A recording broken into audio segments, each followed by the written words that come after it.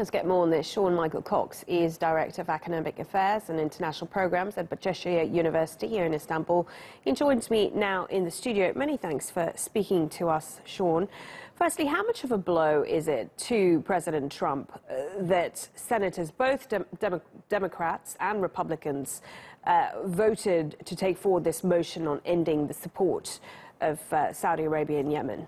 While it's considered a rebuke of President Trump's policies with respect to Saudi Arabia, in fact, it's really just a symbolic gesture. It is a Senate joint resolution, which means after debate next week, they're going to decide whether to move it forward to pass it to the House of Representatives to then vote on, and then if they support it, it would go to the president for signature. It is unlikely that the resolution would pass in the House because it is still currently under the control of the Republicans. Might be a different scenario beginning in the new congressional year, but right now it's unlikely, and definitely when it reaches President Trump, it will not be signed. So what is the point of it? It's a way of signaling their displeasure with how the Trump administration is addressing issues regarding Saudi Arabia. The death of Jamal Khashoggi struck very close to home because the United States thinks itself as a moral leader in the world, which is a bit hypocritical considering everything that's been happening in Yemen to date.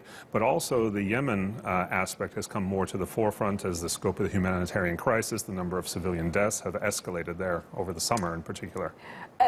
The key point about supporting Saudi Arabia, as well as financial reasons for the U.S., is Saudi Arabia's role in countering Iran. But we've seen the U.S. create a vacuum in Iraq, which has allowed Iran to flourish there. How much logic is there in this argument of supporting Saudi Arabia